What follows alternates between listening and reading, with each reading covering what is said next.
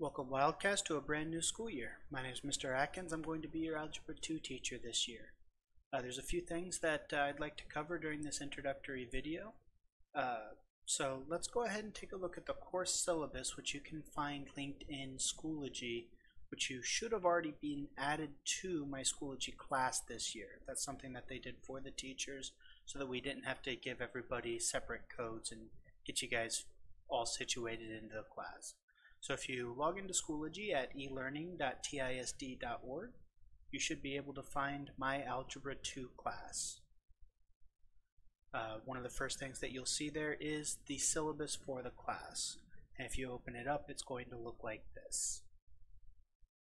The very top section is just my name along with my room number, especially important for those of you who might be coming from remote learning later in the year and joining us on campus. That classroom phone number in the top right hand corner is the easiest way to get a hold of me if you can't send me an email, but email is by far the best contact, which is just my full name, robert.atkins@tisd.org. All of you who are going to be starting as remote learners, please note that every Tuesday between 9:20 and 9:40 is our remote face-to-face time in the math department. That means from 9:20 to 9:40 every week on Tuesday, you have to be logged into the Microsoft Teams online classroom. Usually it will be a short little assignment that we put together to assist you. However, you are required to be there. That is part of the state requirements for all remote learners. So with those brief introductory things out of the way, let's talk about the class itself, what Algebra 2 is. You can see the course description here listed at the top of the first page. Effectively, what Algebra 2 is it is an introduction that creates the foundational elements of algebra for the higher levels.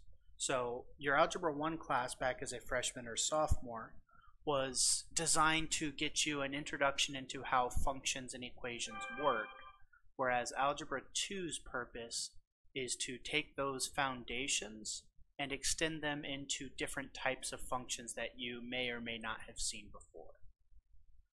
So you can see that the first 6 weeks we're going to be covering 2 units, and that is true for most 6-week periods. With the exception of the second 6 weeks, we're covering all of Unit 3 and some of Unit 4, and the entirety of the third 6-week period will be covering Unit 4. Now the reason for this is because Unit 4 contains a lot of new material that you guys have not seen before and is very important for the following 3 6-week periods, so for the second half of the year. We spend a lot of time on it, and it is a very long unit, but we break it down into manageable pieces. Other than that, every 6-week period has 2 units in it, so we have a total of 11 units that we're going to be covering. Let's talk about a couple of supplies that are going to be useful for the class. This is most specifically within the classroom, however, it will help your organization if you are a remote learner as well. So, if you have a 1.5-inch 3-ring binder with regular line notebook paper and graph paper, that will make taking notes for this class much easier. You'll be able to organize them, and you'll be able to put graphs and notes in the same area, and you'll be able to put different pages where they need to go much easier. Many of my students in the past have chosen to completely ignore the notebook paper and gone with just graph paper.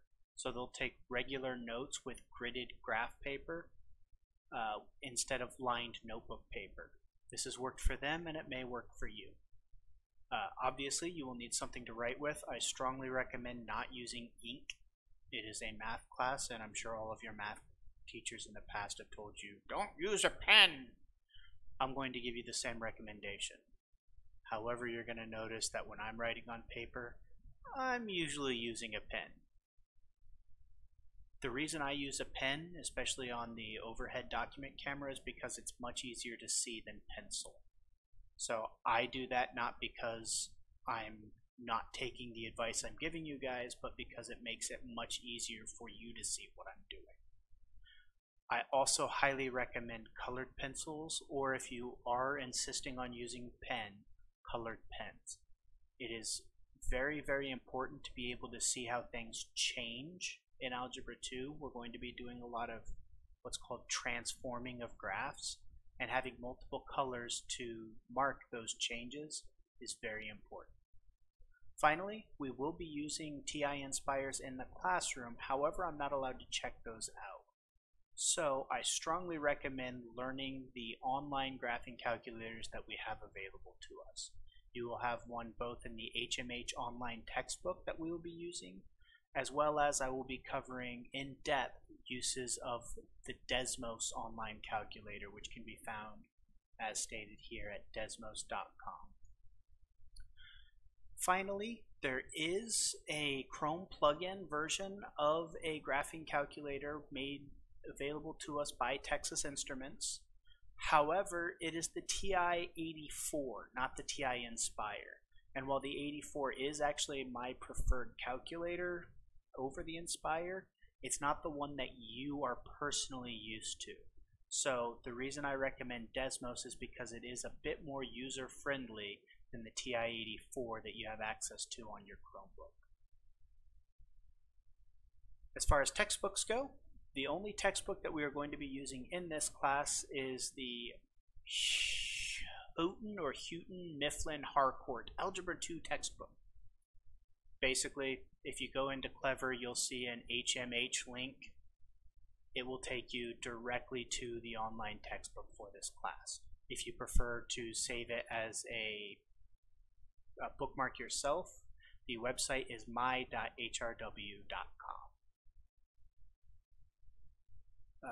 Please note this bolded portion here. The username is your G-Cloud email address.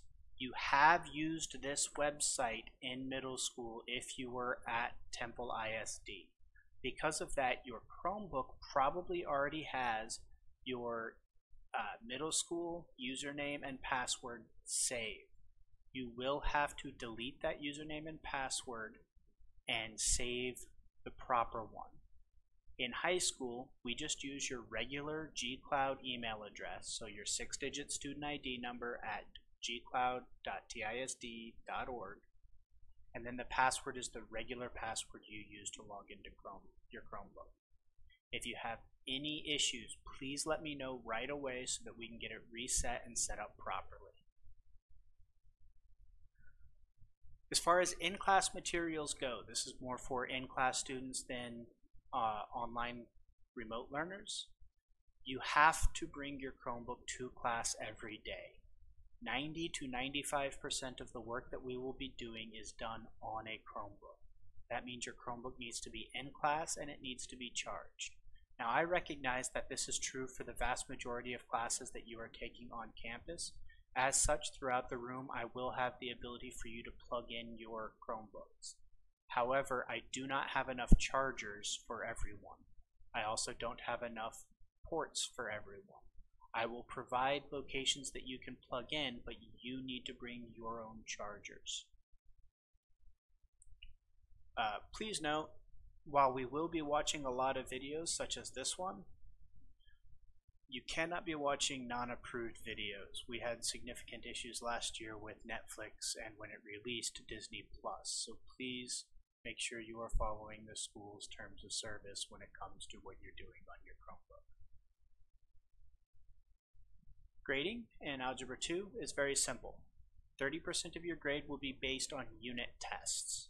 Every unit will have a test at the end of it. 30% of your grade comes from those tests. So for the units where we have, for the 6-week periods where we have 2 units, each test is worth 15% of your grade.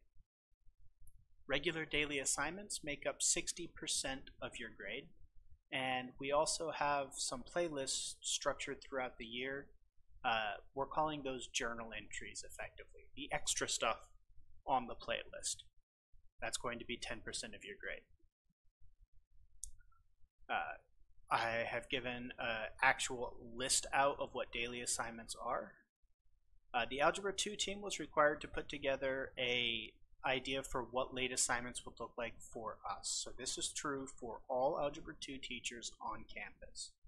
If you do not turn in the assignment on the day that it is due or before the day it's due, you are still allowed to turn it in. However, the highest grade that I can give you is a 70%.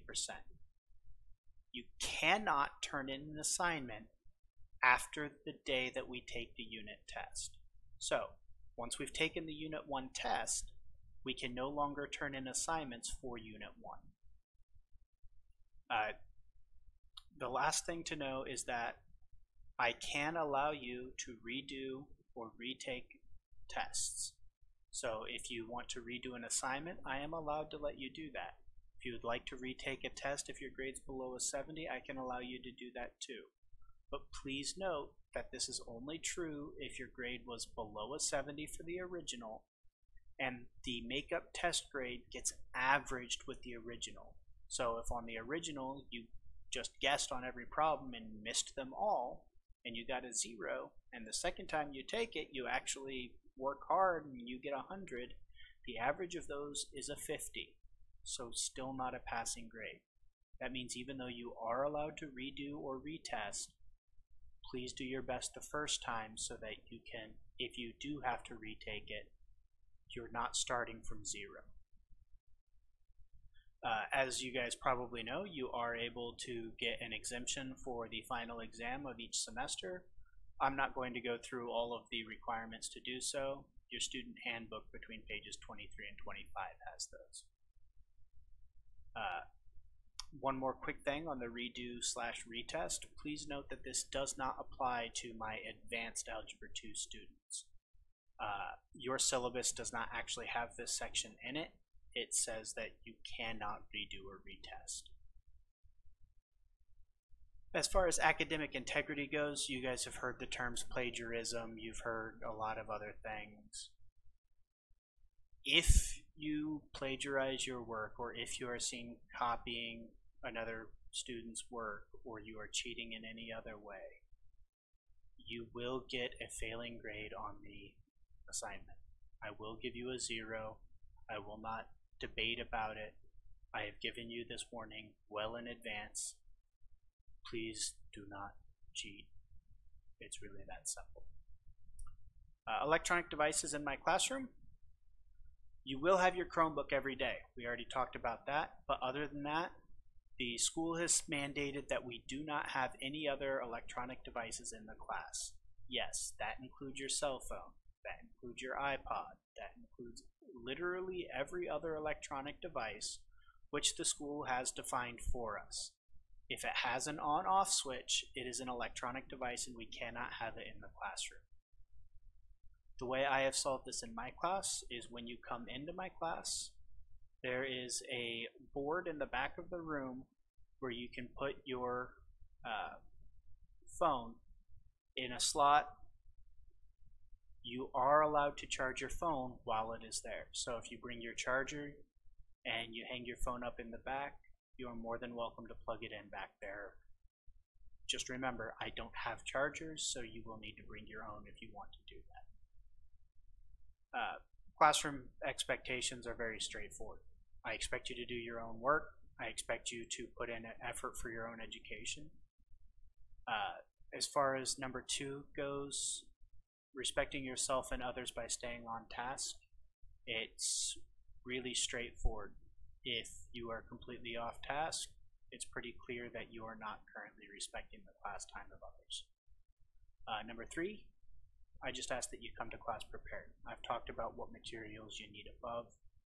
Please take a look at those. And the last one, this is especially true for remote learners. Please check Skyward and Schoology regularly. Every single day there is a daily assignment put into Schoology that is what I am required to use to take attendance for you. If you do not do this assignment, you will be marked as absent for that day, And too many absences, according to the TEA, means you do not get credit for the class. So please, check Schoology every single day and do those assignments. I really want to make a point on this one, passes. In the past, I've always allowed one student out at a time to use the restroom or grab a drink of water. However, due to the school's current COVID safety measures, I am not allowed to let you leave the classroom. Period. Admin has said no students leave the classroom at all. They of course did leave an exception for people with medical passes issued by the school nurse. Behavior management plan. This is not something that I had an issue with last year. All of my students were absolutely respectful during class and we did not have any issues. However, the school has changed the procedure this year.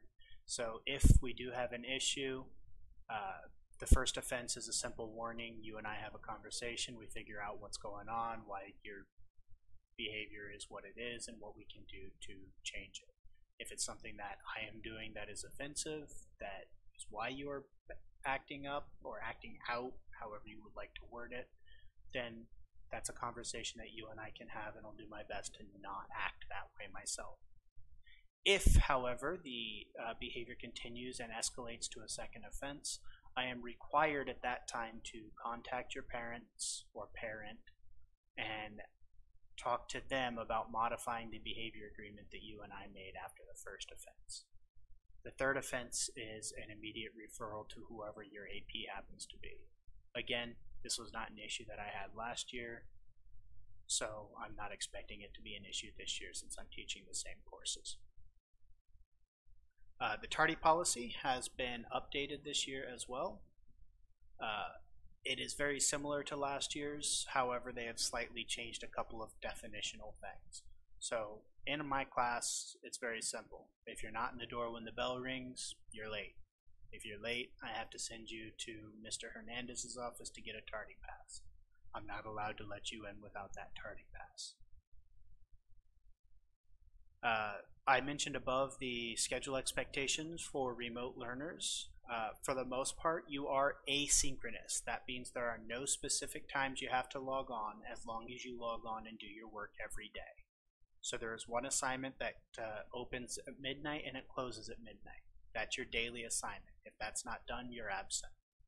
Other than that, you are able to do your assignments as you please, as long as they're getting done before the day that they're due.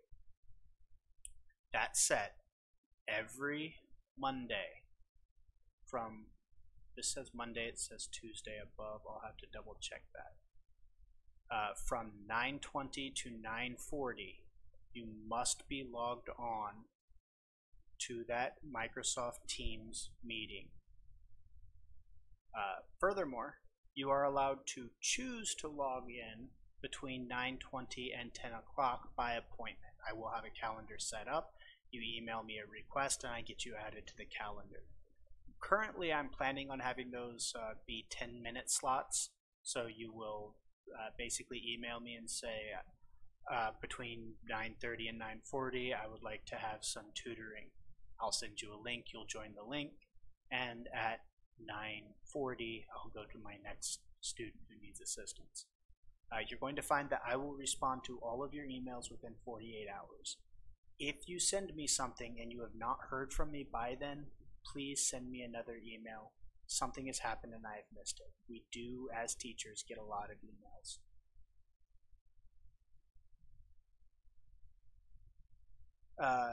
This is the general that I'm required to put in here. So for math, it is indeed on Monday. However, this time is the entirety of the period. You don't have to be there the whole time. The time that I have specifically chosen for us is 9:20 to 9:40. Again, Thursday is your virtual tutorials. If you schedule with me another time, that's fine, but these are the ones that I always have set aside for you. If you have a reason, a technical reason that you were not able to log on during that 20-minute period of time, let me know immediately. Send me that email to let me know so that I can clear it with the school.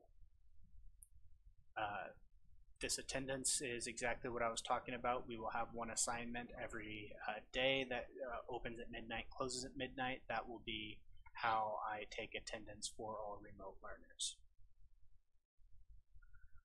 Oh, and finally, you do have other assignments aside from just that one daily assignment. You need to complete those daily, well, not daily. You need to complete all of those assignments. We called them daily assignments up above, but you will not have an assignment every day. We will have some discussion boards. It lists all the different things that we put together there. This says 24 hours. I'm changing that. I listed above that it was actually 48 hours. The reason that that has changed between last year and this year is because of the number of different students that we will be having online contact with. Last year, everybody was in class, so the expectation was that the few emails we get, we would respond to within 24 hours. This year, however, with the number of remote learners that we have, it may take us a little bit of additional time to get through those emails, so they've upped it to 48 hours. I will probably get back to you well before that, though. So I look forward to working with you guys throughout the school year. Again, my name is Mr. Atkins, and I'm happy to help you as we go through Algebra 2 and explore some of these new functions that you may never have seen.